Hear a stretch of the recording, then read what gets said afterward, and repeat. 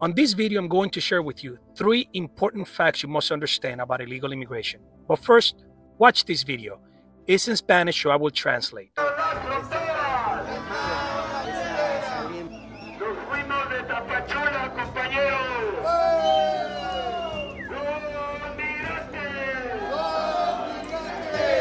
Porque todo lo que gira en torno a la migración es tema electoral, tanto para Estados Unidos como para México. Sí hay lugar, sí hay presupuesto, sí hay todo, nada más que es presión electoral. Este movimiento es presión electoral.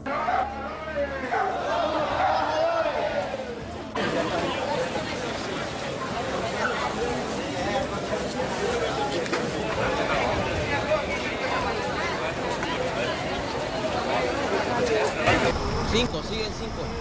No, ya no, güey, ya incrementó. Güey. ¿Cuánto? ¿Será? Sí.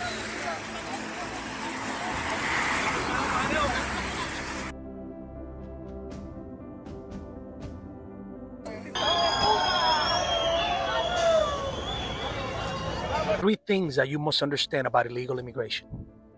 1, they're not all Mexicans. They're not all Hispanics. A lot of them are Chinese nationals, and a lot of them are Middle Eastern. Most of them of military age, in good health. Think what you want about that, but in good conscience, do you truly believe that they are all coming here with good intentions? All of them? 2, they are coming here illegally. Wherever they're coming from, they're breaking the law. So they are automatically criminals. You need to understand that. And regardless of what the media says, don't buy the BS. It's a fact. They're breaking the law. They didn't come here the way that I came here, that my dad brought me here legally.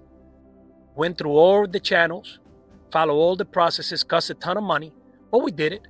We earned our way here, and we've been a net positive for the country.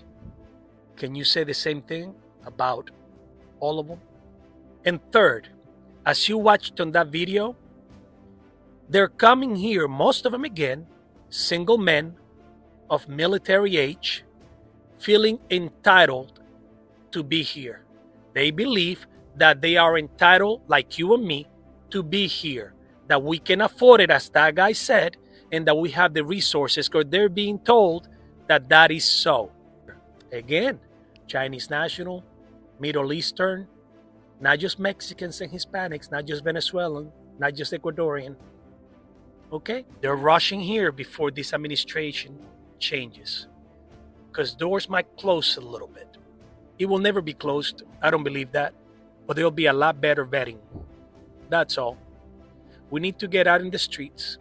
We need to protest that. We need to protest that our country is being taken away from us. We just need to be better at this.